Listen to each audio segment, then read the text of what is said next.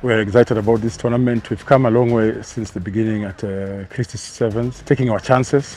With that, I'm sure we'll be able to achieve our goals one game at a time. Driftwood has been a bag of mixed beans. We started off well. We ticked all the boxes, and up to the finals, we stumbled at the finals because at the finals we just did not click. We did not play as a team. We did not take our chances in the first half. Given it's a final, any team that takes the opportunities carries the day. So we took their chances and ended up winning the game. What matters now is just to recollect ourselves and pick up the game, make less mistakes, and actually, above all, stay positive in all this.